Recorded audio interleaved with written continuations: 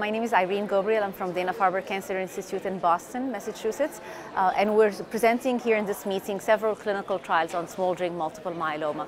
But today in the morning, we presented the ixazomib, lenalidomide, and dexamethasone trial in high-risk smoldering. And this is building on the current data of len-dex or len alone in patients with high-risk smoldering myeloma. We know that those trials were done compared to observation and showed a huge difference in progression-free survival.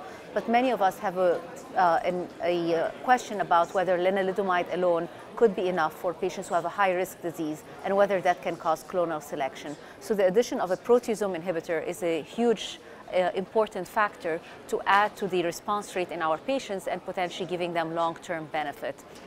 The Mariví Mateos has done already a study with carfilzomib len-dex in patients with smoldering myeloma.